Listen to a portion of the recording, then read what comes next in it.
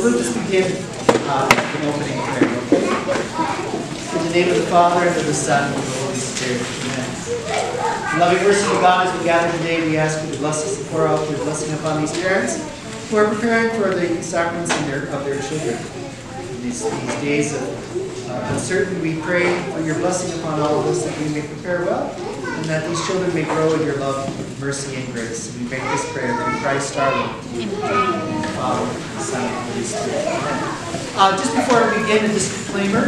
My secretary's son, James, is pretty good with video and YouTube and so on, so he's recording this because obviously you know your friends and patriots at school that aren't there are going to phone tomorrow and say, when can we make this up? And it's going to be called YouTube. Okay? So we learn to do by doing, so that's what they're going to be doing. Okay, so just the agenda for this evening. We're going to just an overview of the sacraments, what we're doing, why we're doing it, and then kind of a little bit about the parents, what parents can do, and just logistics and details about the sacraments and questions. Hopefully, we won't be much more than half an hour, so you can get your children to bed this evening. Okay?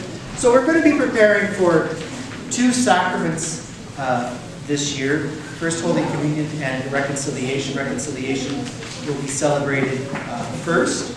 But I'm going to talk about just, the Word of God and what are the sacraments, what are we doing, why are we doing these things, and so on. So to begin, just talk a little bit about the Eucharist. So this quote comes from St. Paul's first letter to the Corinthians. For I received from the Lord what I also handed on to you, that the Lord Jesus, on the night when he was betrayed, took a loaf of bread, and when he had given thanks, he broke it and said, "This is my body that is for you. Do this in remembrance of me." In the same way, he took the cup also after supper, saying, "This cup is the new covenant in my blood. Do this as often as you drink it in remembrance of me. For as often as you eat this bread and drink the cup, you proclaim the Lord's death until he comes." So I think, just reading St. Paul there gives us a real sense of what we are doing, right? Why do we do this? Why? Because we've received it from the Lord and we are handing it on. And that's exactly what St. Paul is describing to the people of Corinth. Why are you gathering to celebrate the Mass? Why are you gathering to celebrate the Lord's Supper? Because we received it from the hands of Jesus. And so the idea of the word tradition, cadere, to hand on. So we have been commissioned, and especially you as parents, have been commissioned to hand on the faith to your children. And so this is what we're getting ready for this year in children's lives, in our children in grade 2. So when we talk about what we're doing, we're celebrating a sacrament. And so the Church professes that there are 7 official sacraments, and your children hopefully have all received their first sacrament, which was the sacrament of baptism. But what do we say? What is a sacrament? So the first definition of a sacrament is an outward sign. So in other words, all of the sacraments have some sort of physical, tangible reality. It is something that we can perceive with our senses. We can see it, we hear it, we taste it, we feel it, and so on. So again, all of the sacraments have some sort of reality matter that is important to them. So the second part of the definition of a sacrament is that it's instituted by Christ. That it comes to us from the ministry of Jesus, whether it's something like the Last Supper, which is direct. We have that exactly in the Bible, do this in memory of me. Baptism, go baptize the nations, as Jesus said. Or sometimes things can be a little more indirect, like confirmation, which is the outpouring of the Holy Spirit. But we do see that reality in the early church, of course, with regards to confirmation, the outpouring of the Holy Spirit. And so each of the sacraments is meant to give us grace. And that word grace, it means gift. You know, we say grace before meals because we are thanking God for the gift that we have received. So every sacrament is meant to give us some sort of grace, a gift from God. And hopefully when I visit the kids in their class, they'll talk about some of the gifts that we receive in the sacraments. So, we always must be mindful, too, that the celebration of the sacraments are vital to the expression of our Catholic faith. We believe that the sacraments make the church and are a sign of the church is alive and there's a reality in our lives. So we really, we cannot live our Catholic faith without the sacraments. And in particular, when we look at the Eucharist is considered the primordial sacrament, the most important of all of the sacraments. So the Eucharist is the source and summit of the Christian life. The other sacraments, and indeed all ecclesiastical ministries and works of the apostolate, are bound up with the Eucharist and are oriented toward it.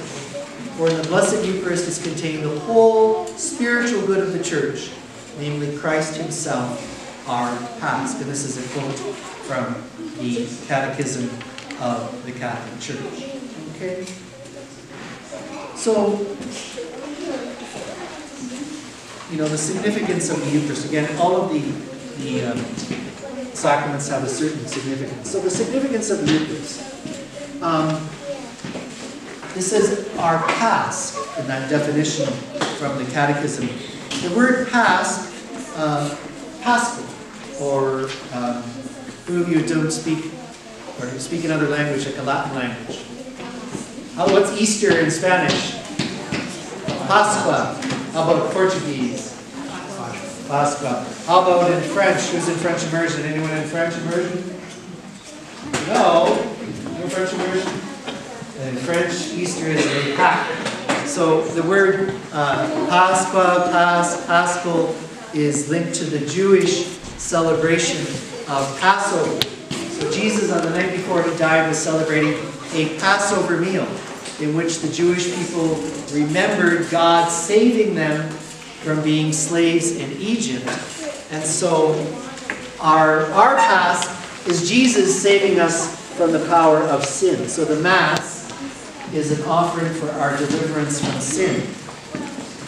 However, in the Mass, it is always Jesus who is the one who is offering and who is offered. The idea that Jesus is the priest and the sacrifice in every Mass. So the Eucharist represents, not represents, but represents, in other words, makes alive the cross of Jesus to us. It is one and the same sacrament, or sacrifice. So again, if we acknowledge that the most important event ever to happen was Jesus dying on the cross and rising again on the third day, the Mass is that which contacts us with that event and makes it present to us.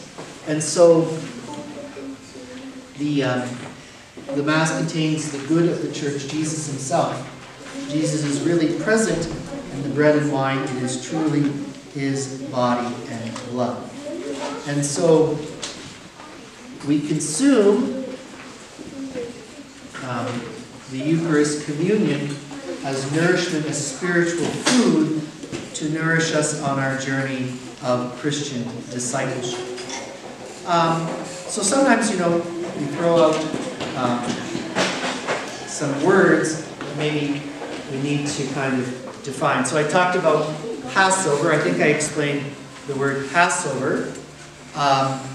We use the word Eucharist. The word Eucharist is a Greek word which means thanksgiving. So to give thanks to God every time we celebrate the Mass, which we call the word the Eucharist.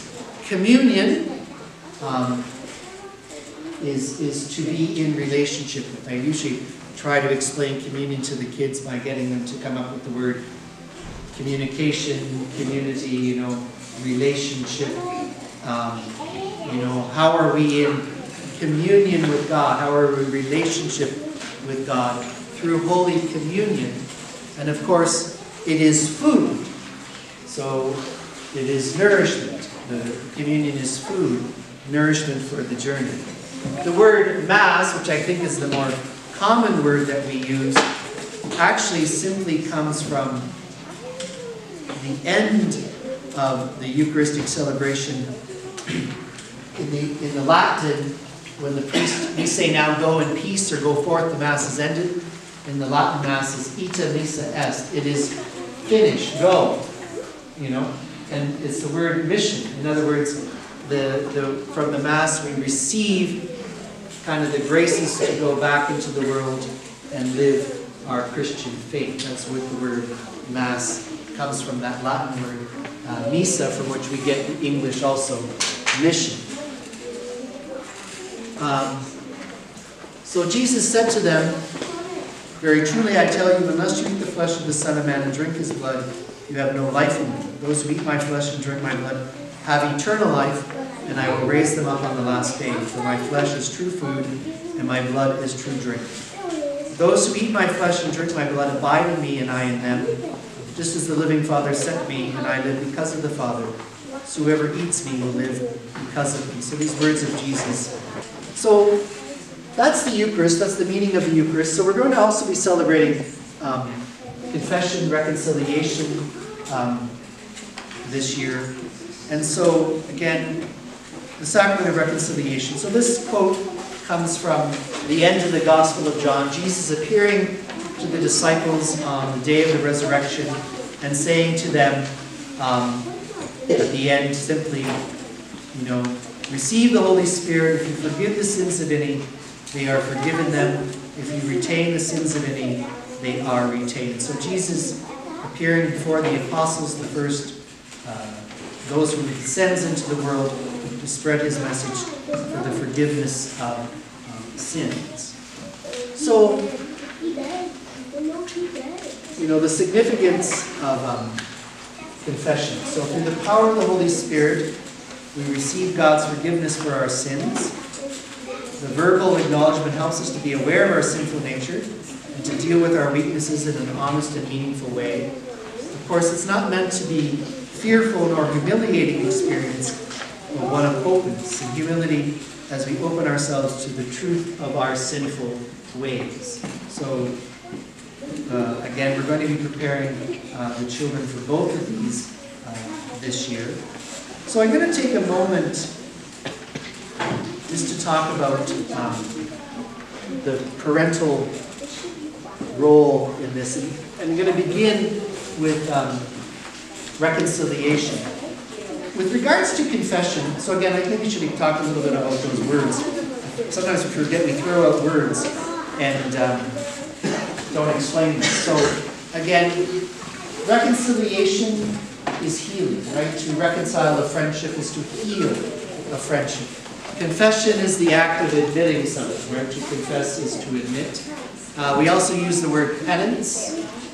Penance is to make up for the wrong we have done. Okay? So those are the three words that we use. And again, most commonly we use the word confession. Like you'll see in the bulletin, confession times. Bless me, Father, for I have sinned.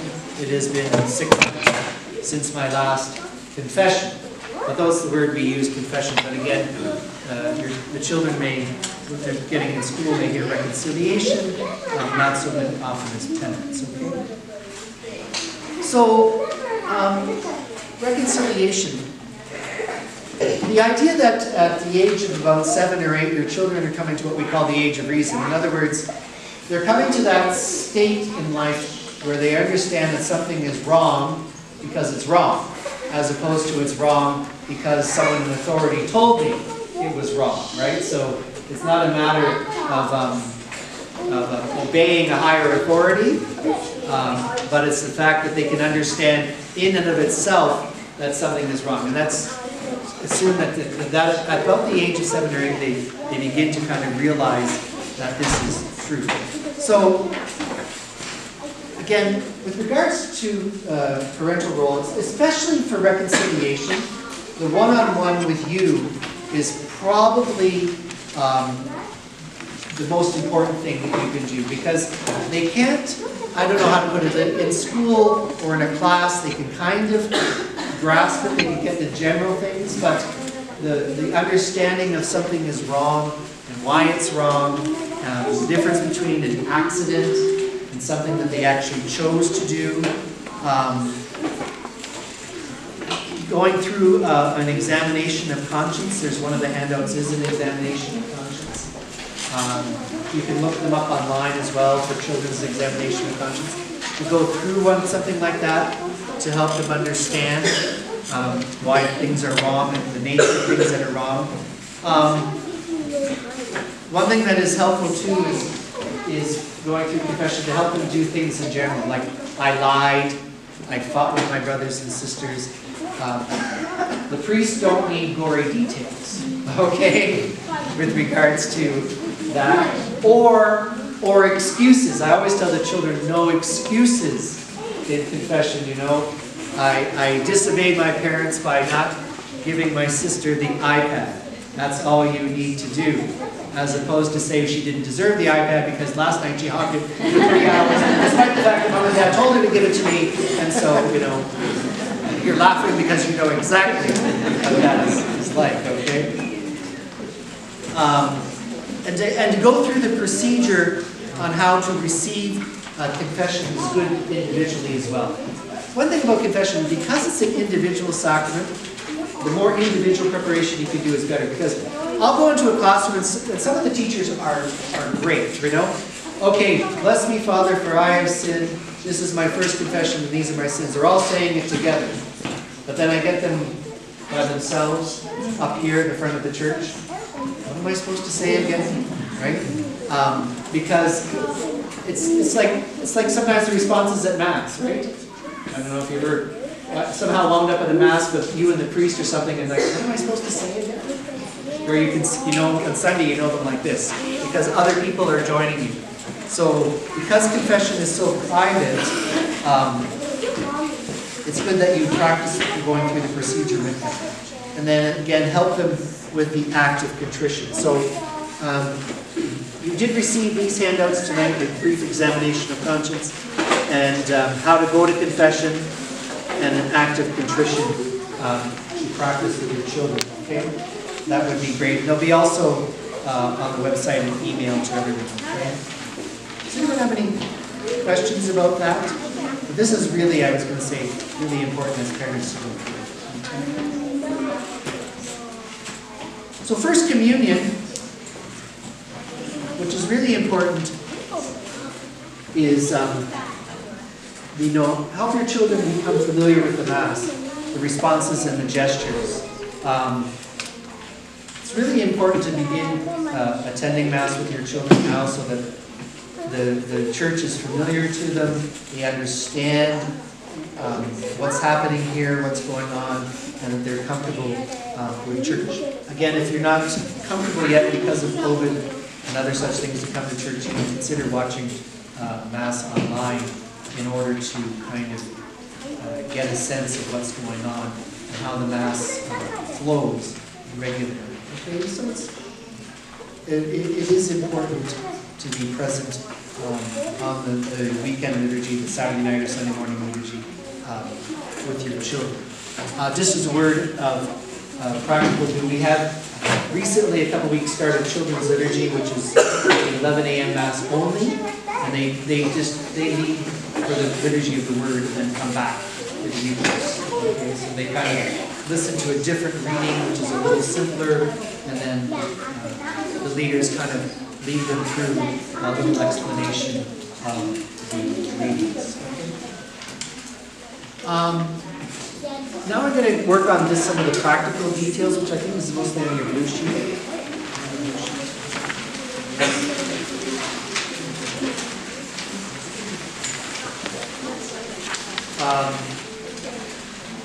Now again, before I set these dates, I did send everything to the principals, and they've had the dates for about a month. I don't think they've really communicated them to anybody.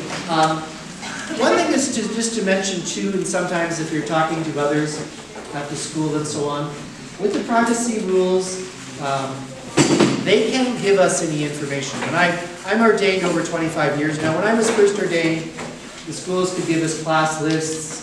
We could go through and try and contact those who didn't contact us. We can't do that anymore. Okay, so all we can do is send the information forward. It's up to parents to get in touch with us to register for the sacraments. And that being said,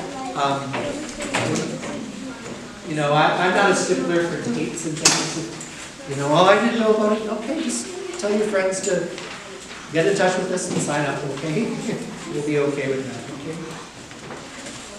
So with regards to First Reconciliation, this kind of became a bit of a practice during COVID. And I do think it works well. From my perspective, one of the reasons it does work well is when we do big groups, we've got to find more priests to help, and that's getting to be a struggle.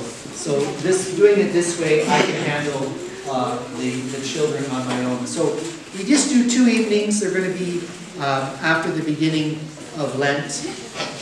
We'll start at 6, finish at 7:30 p.m. And the date is not divided by school.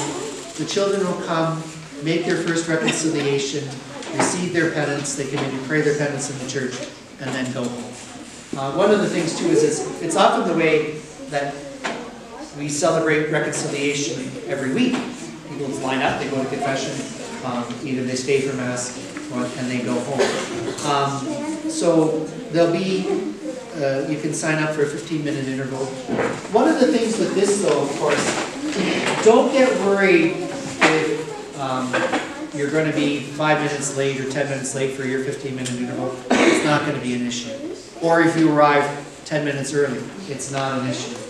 Basically what we're going to attempt to do is maybe have 4 or 5 families in the church at any one time. The children go to confession and then they leave, okay? So it's pretty open kind of thing, so it's something that you can, again, squeeze in between karate and so on. So it's easy, depending on your schedule. It works well, okay? If it doesn't work for you, every Saturday we have confessions at 4 to 4:30 in the back of the church. You can come to that if that works. And before Easter, there'll be extra hours of confession too. So if you're following the bulletin, just come to one of those, okay? This is my first confession. You know, I fought with my brother and sister. I disobeyed mom and dad. I didn't do my homework. You know, I used bad language. For these and all my sins, I am sorry. It doesn't take very long, okay? Any questions about that?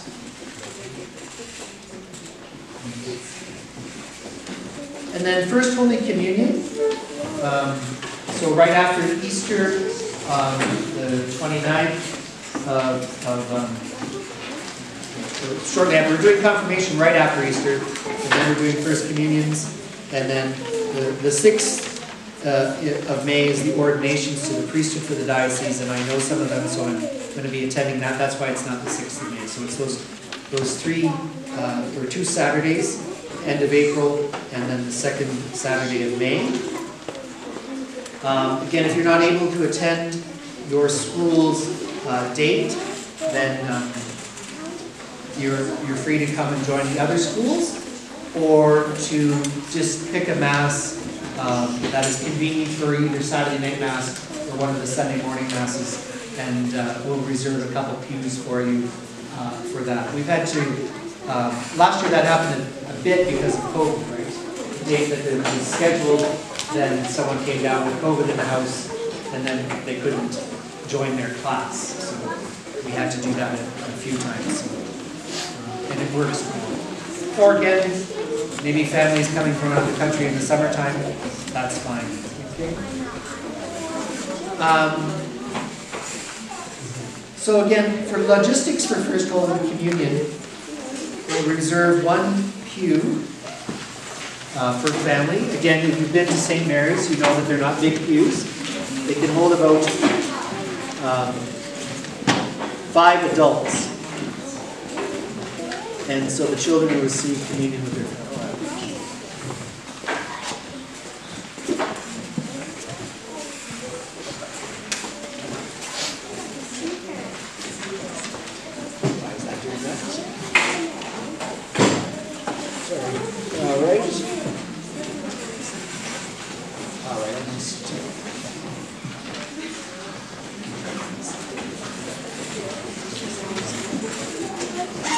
Sorry about this.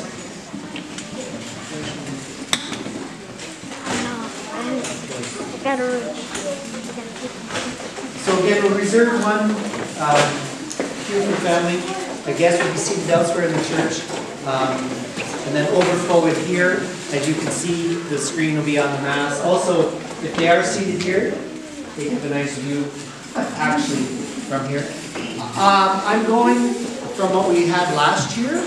Last year we did extra services because we are under capacity restrictions, but they were lifted by the time we celebrated First Communion, and we had no issues with attendance at all. I don't think for any sacrament did we use this space. Everyone fit in the church, all of them. So that's why I'm assuming that we should be okay. We never used this space last year, so it might be a little bit different this year because of things being more open and so on. So that's what's going on. So with regards to photography, we just ask you not to do pictures during the Mass, and then I'll be available for pictures after Mass. You can use the church too. Again, we're still kind of in a transition zone, so probably if everything is fairly open as it is now, maybe we'll just have the kids stand up at the front and have a few parents take pictures. Yes.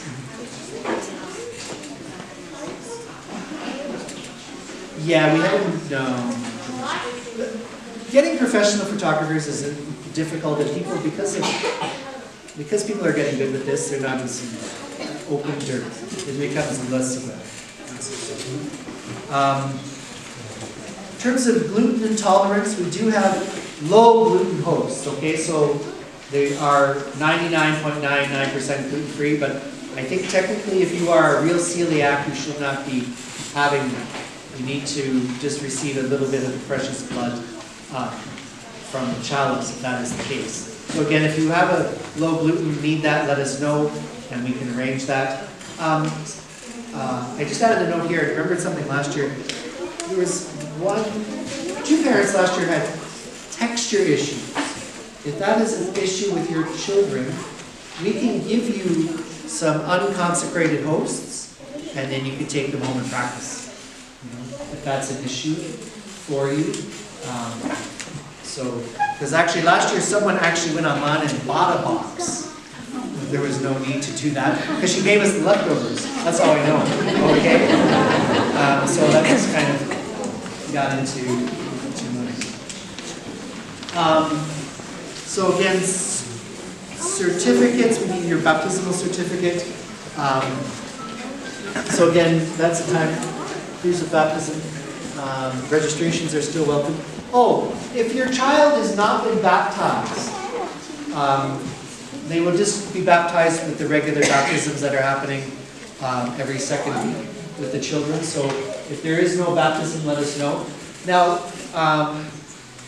if you are not Catholic, though, you can't baptize your children until at least one parent is Catholic. So that's an issue. I don't know if that's an issue for anyone here. I do have to apologize. I'm coming from Halton, and Halton didn't allow non-Catholic admissions into the school. Very, very few. But I think this board is much more lenient. So that's kind of new. Okay. So again, there's no capacity limits and so on right now. So we should be okay with guests. But again, just be mindful, this is not a big church, so don't invite the whole world to the first meeting. Okay. So in terms of dress and so on, so just got some of this stuff so Sunday dress is appropriate. Boys usually wear suits or shirt and tie, and the young ladies wear a white dress. Again, if the young ladies have gloves, they'll have to remove them before they can receive communion, but it's okay, and so on. And in the reserve pew, we'll leave you your baptism or your first communion certificate, and then just an offertory envelope for that day. Again, just a reminder with regards to dress, there's no need to go over the top. Just, Sunday best, as best as you are able, okay? Don't get too crazy about that. Again, Canada is a multicultural country, so depending on where you came from, there may have been a certain dress that was normative, but here everything goes, okay? That makes sense? The one I'm thinking of is some cultures have, the young boys have to have like a white ribbon on their arm. That's not necessary, okay? But if you do have it, it's fine, okay?